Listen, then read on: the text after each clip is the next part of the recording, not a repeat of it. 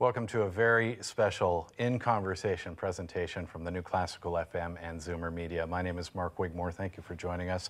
Robert Lepage is our guest for over 40 years. He's been sharing his expansive imagination with us as a director, actor, producer, and playwright, first in Quebec and then as an international sensation. His storytelling approach often makes use of multimedia and new technologies, and there's no version of visual theatrical storytelling he hasn't explored. Film and television, theater and opera, rock and roll concerts, the circus, and more recently, the new frontier of immersive visuals and virtual reality. His company, Ex Machina in Quebec City, has been something of a dream factory for nearly 30 years.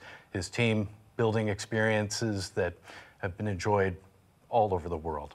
In 2015, he debuted an immersive scenographic and virtual experience titled The Library at Night to celebrate the 10th anniversary of Montreal's Grande Bibliothèque.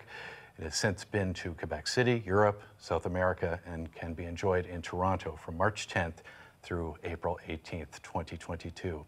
Library at Night is a presentation of Lighthouse Immersive and Luminato Festival Toronto. It is a real pleasure to welcome Robert Lepage to the new Classical FM and Zoomer Media. Welcome. Great pleasure being here. Great to be with you. Could you have imagined the tools you would have been working with here in 2022? 40 years ago, you were a young actor, director. Mm-hmm. I always feel like you were ahead of the curve with these technologies, so maybe you could have imagined what you'd be.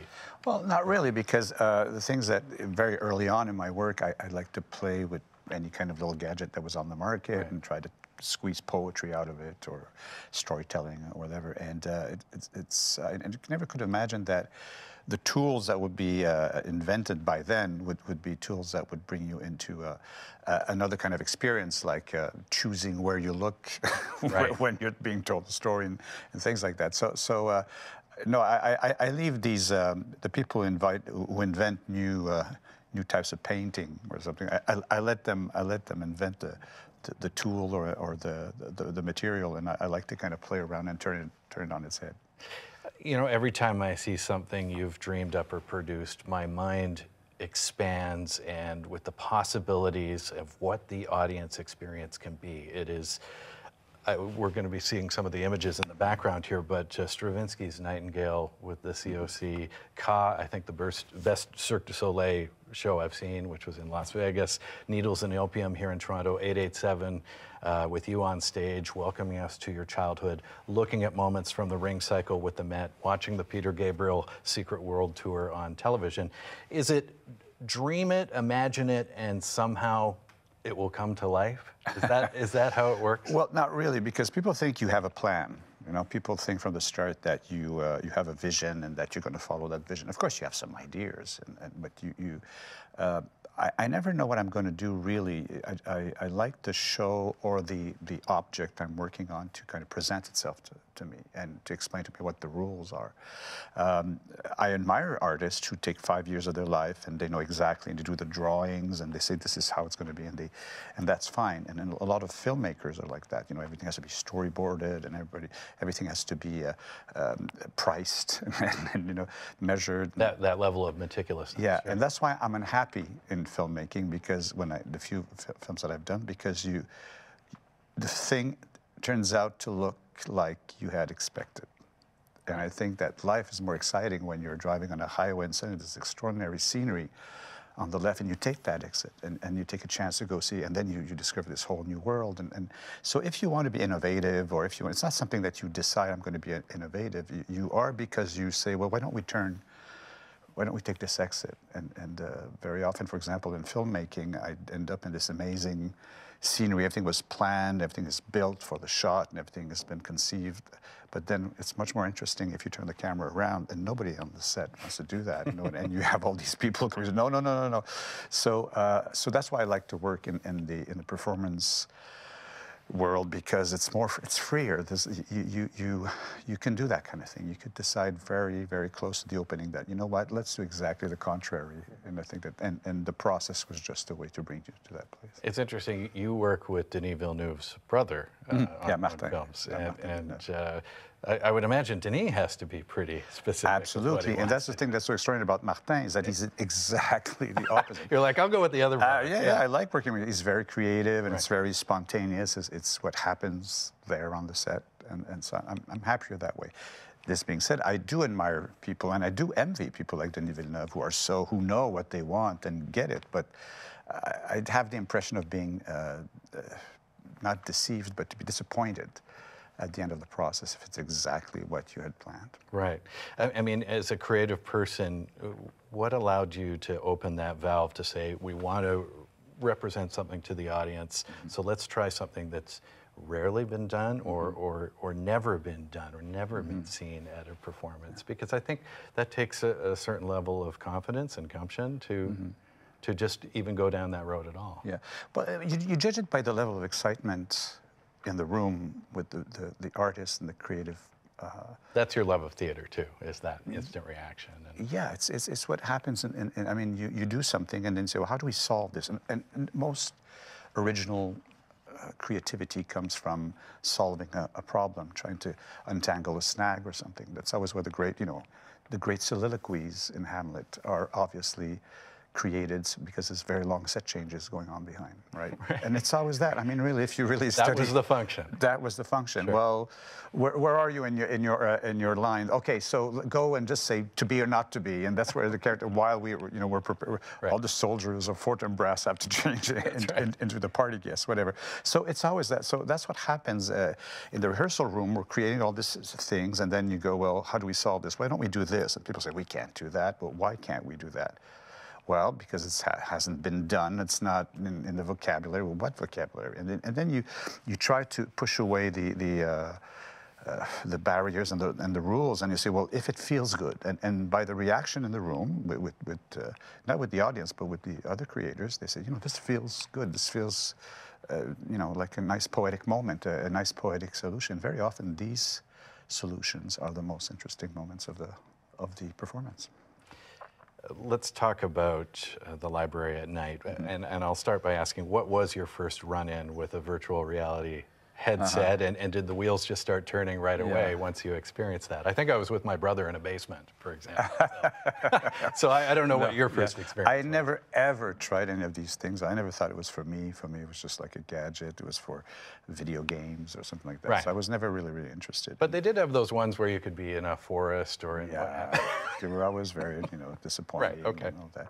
I think that the whole thing came when the library at night, it's not just about libraries and the content of the books. It's not just about reading. The book is about the experience of the library, what it is, just the presence, being present in a library at night.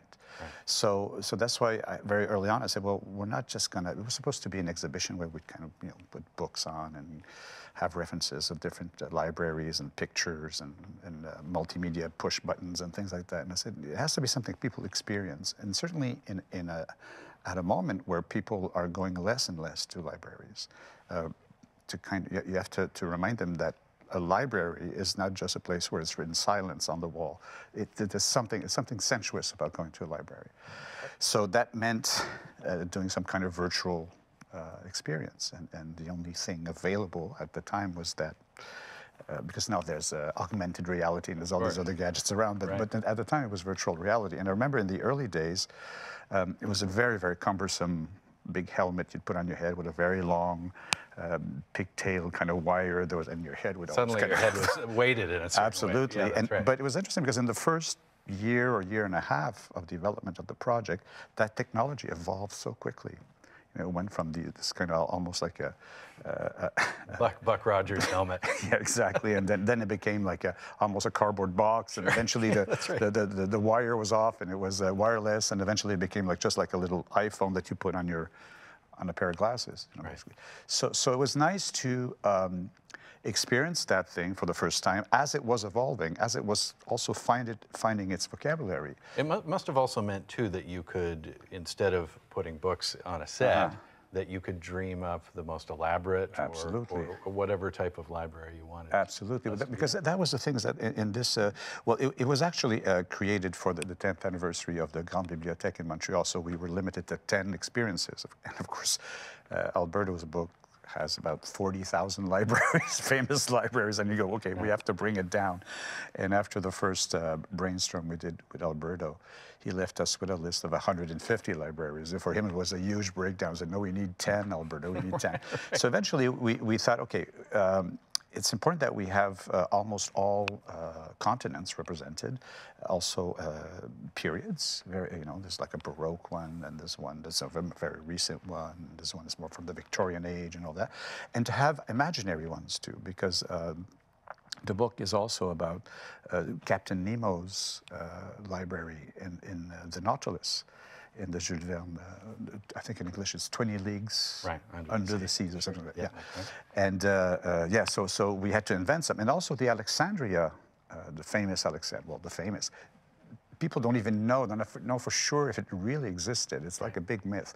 But there is one today. There's a library in Alexandria. It's very modern, very beautiful and all that. We went to shoot, but we had to leave because there was a Muslim Brother demonstrations, and we had to leave.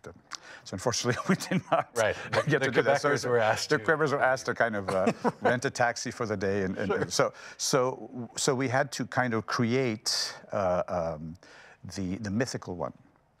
Which is as interesting, which is, I think, that apparently burnt, and it was not everybody kind of argues where exactly it was in Alexandria and all that. So that's why it was interesting for us.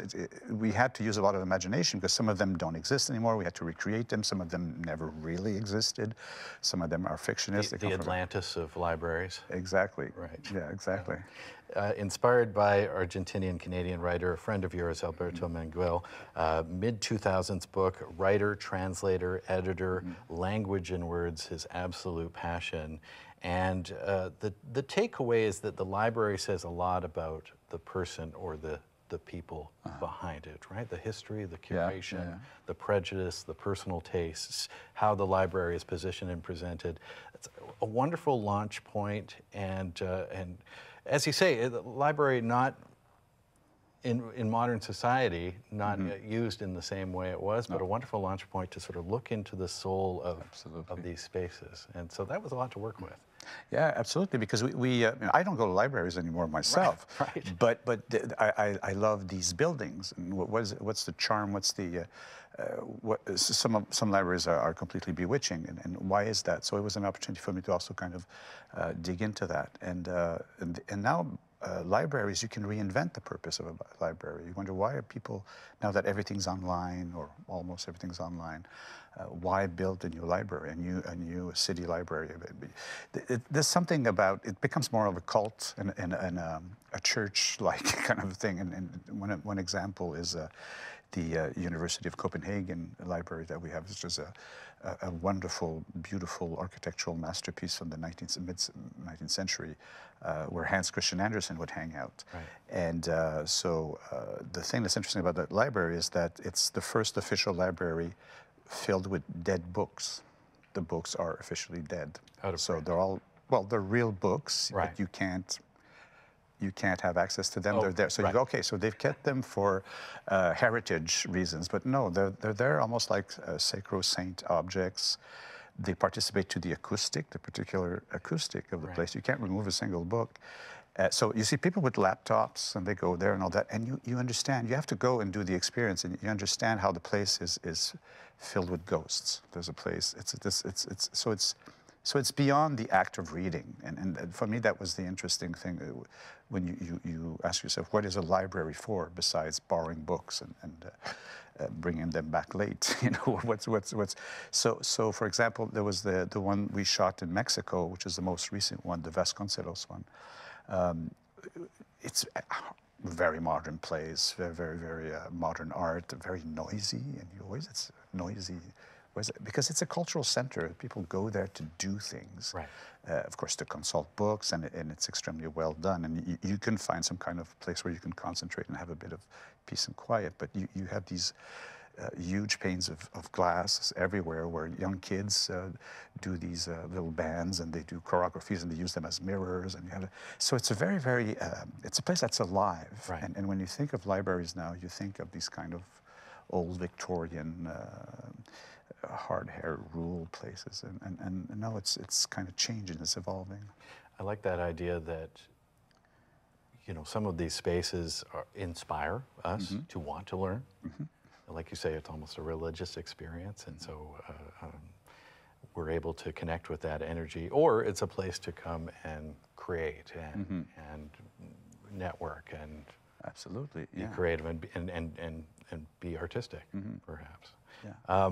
So you take these ideas and this book, and in 2015, you say, we want to make this immersive VR experience. So what was the creative bridge that you had to look at this book and say, okay, here's what I want people to see in Quebec City and Toronto now? Yeah. Well, I think that it's, you know, there's nothing more universal than reading. You know, it's extremely universal, and you, it's interesting when you compare something local. Let's say the Ottawa, the Parliament in Ottawa, the legal library, with something that comes from the ancient times, or like a Baroque library in Austria, and you compare that, and you see it's the same thing. It's a place of memory.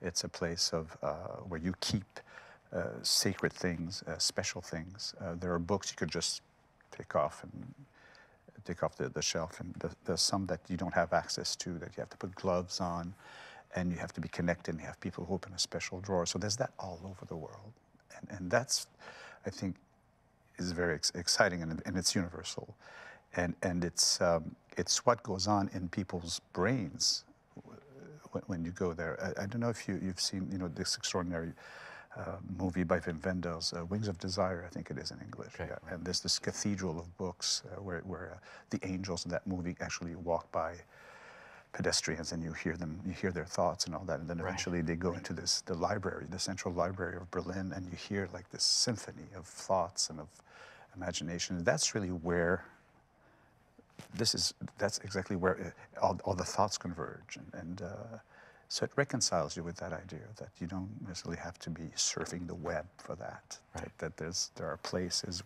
where thoughts are gathered. We're going to have a brief look. This is a moment from the library at night.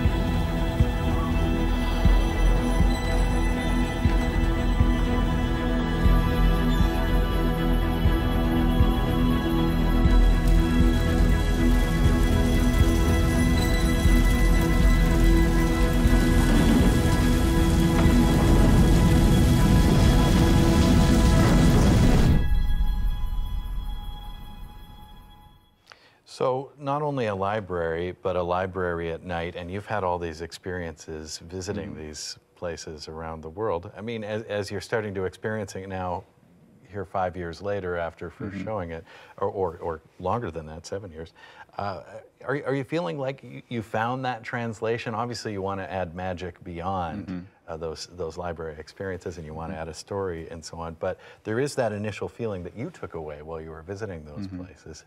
Are you feeling like, is the feedback saying that you've tapped into that through this? Yeah, I think so. It's just like you want to get people's attention on things. Let's say you're the director, so you say, we want them to understand this about this thing. So you try to guide their gaze to a certain place, and they do. You see them on their chair, and they look at that. But a lot of people go exactly the opposite, right. And that's where it gets interesting. So, well, what are you looking at? What's over here? What's that? What were they looking at? And then we have ways of knowing what people were looking at, all that, and you see that it's about something completely different. And that's what I think is exciting, is that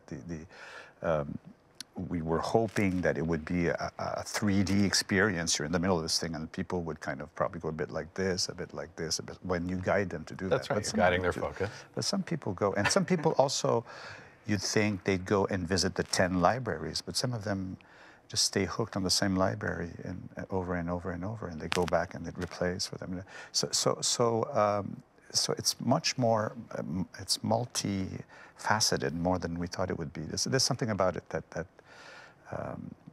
there's a fruition that came with it that I didn't expect. We thought it would be a very controlled message, and it's not at all. Well, on the contrary. That sounds exactly what you would like. Exactly. Right. Yeah. So and Alberto Manguel lived here in Toronto for 20 years, so nice to share it here in Toronto. Nice. Absolutely, yeah. To this part of his life. And you two had a friendship. He wrote about you. Yeah. That feels like that could have gone either way, depending on what he had written, but I guess it was the profile piece. Yeah. No. Alberto was a very close friend during the days he was in Toronto, because in my first performances here, he did reviews, and he was a cultural reporter for the English CBC, and then for Saturday Night and all that. So, and he lived in this tiny little house in Cabbagetown, and we used to hang out. And eventually he went to Europe, and I lost touch with him, and became this very famous writer and this important literary figure and all that. And he probably forgot about me completely. And eventually he gave me a call. I was in London doing a show, and he said, "Hi, how you doing?" And it was the same good Alberto. And I'm one of the rare people who had a chance to see that famous library at night. He has this extraordinary library of 30,000 books with very rare books and all that. And they're all kind of positioned in certain ways. And if you want to know who Alberto is, you walk into that room at night and you see the guilty pleasure of what it is to have that. And of course, and unfortunately at one point he had to move around, and those 30,000 books ended up in crates and just kind of was scattered around the world for a while, and now he's in Portugal, and he's found a place to rebuild his library, which is kind of the ultimate literary man cave that he's got going on there. But something I think people should know about Alberto is he's very coy. He doesn't say everything. But Alberto's interest in literature came from when he was 16, and he was a delivery boy in Buenos Aires, and he would deliver books to Borges. And Borges would ask him to because his eyesight was so bad, would say, "Well, can you read me this book?" Or so that's where his interest into the literary thing came. And he would read books for Borges. Can you imagine? You're 16 and he wrote a small book about that. In French, it's called Chez Borges, at Borges's place. I don't know what it is in English. And it's just the relationship of this, young Alberto and this older Grand Master. And I said, "You should write a play from this, and if ever you do, I will stage it, I promise." So he wrote to me last year, says, "I'm thinking about it, I have some ideas." I said, yeah. I'm having a meeting about a meeting, yeah, exactly.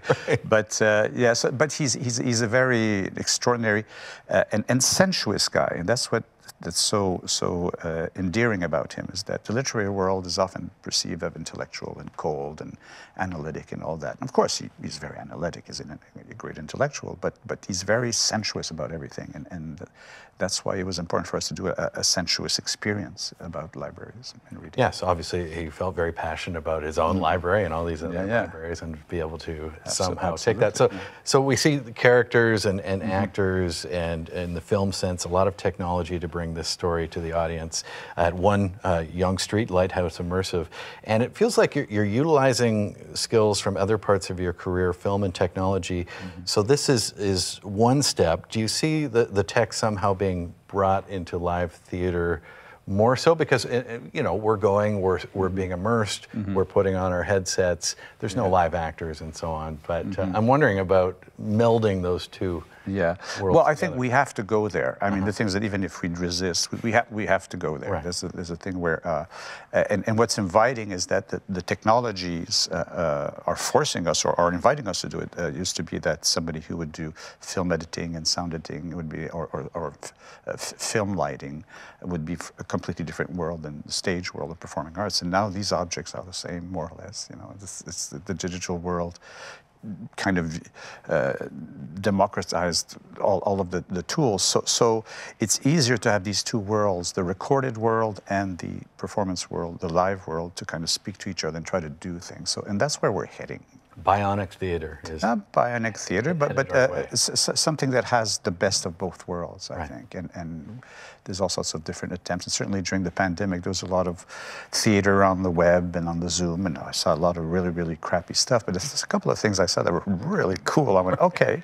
So, you know, necessity is, you know, it's a big cliche, but necessity is the mother of invention. And I saw some really, really cool theater on the web live, but using the Zoom techniques that were available and the iPhones or whatever the poor means that people had to communicate what they had to say. And so you have to be sensitive to that, and you have to accept that that's where performing arts and recorded media is going. So from that inventive time during the pandemic and what you've done here with this, is that, I mean, that's where it's going. Yeah. We've Yeah. figured that much out, but is it exciting?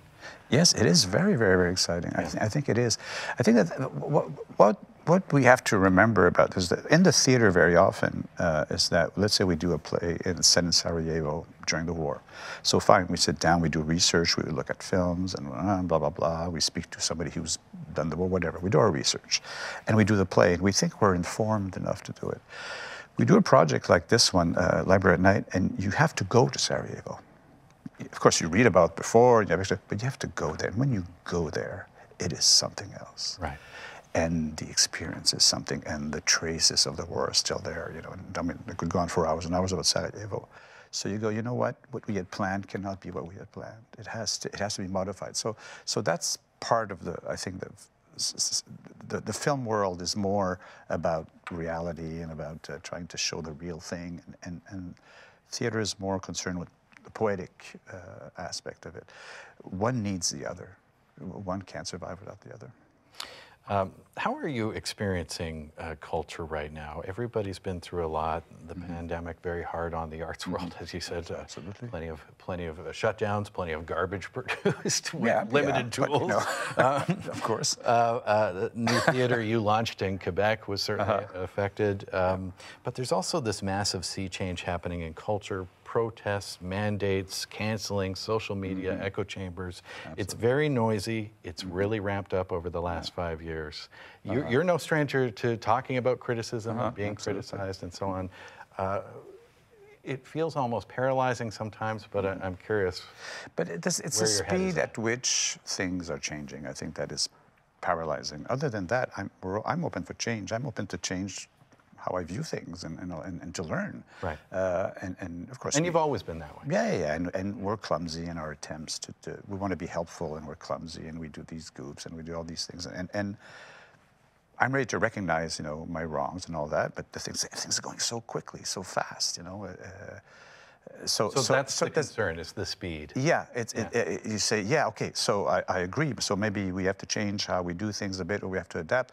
But how do we let us the time to do it? But then still, there's a new parameter, there's a new way of looking, and you're stuck in all these things and all that. So maybe now I'm an old.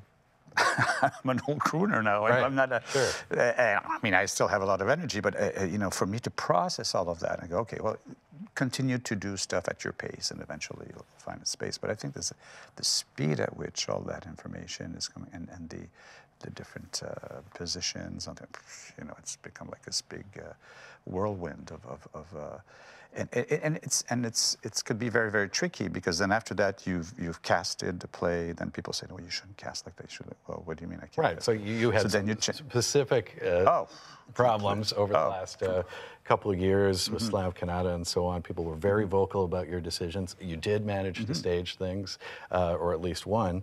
And I mean, was that a different experience for you this time around, or over this last couple of years to the 10 years prior? Was it more intense? Well, yeah. I mean, of course, it was a different experience. Except that the pandemic kind of froze all of that. Right. So you go, okay, so now we're back to where we were. But no, I mean, that's the thing also, is that people have to, there's this kind of, people see artists as if we're all coming from the same place, the same country, with the same morals. I mean, it's not true. We all come from, we've all been educated differently. We all come from different social backgrounds. Some of us are women, some of us are men. And now we have to recognize there's also people who are not women or men. And so all of that, all these differences are expressed in our work, and sometimes they're expressed in a clumsy way. Sometimes they're expressed in a shocking way, even though you never wanted to shock, and you come from where you come from.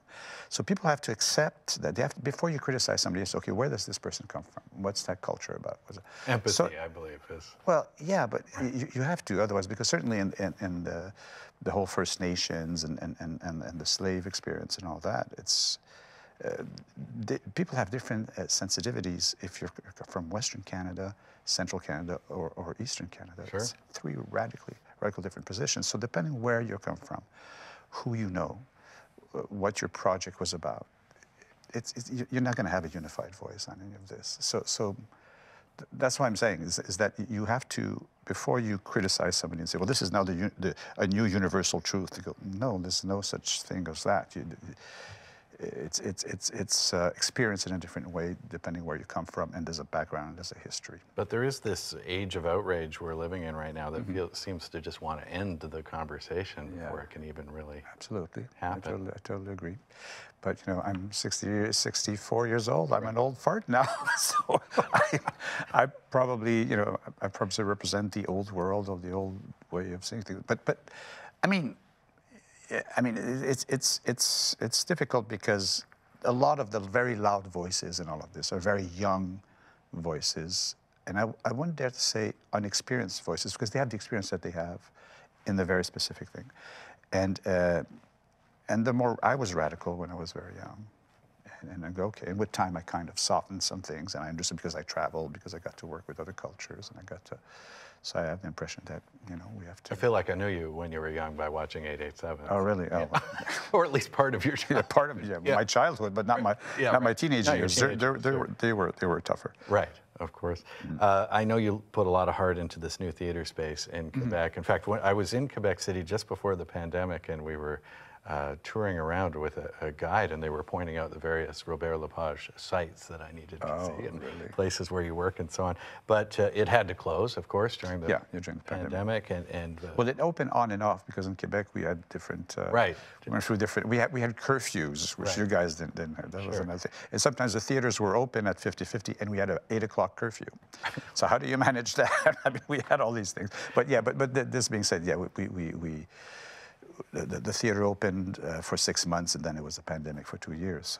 And now you're reopening again. Now we're reopened, and things are back to almost normal. But and that must feel good to.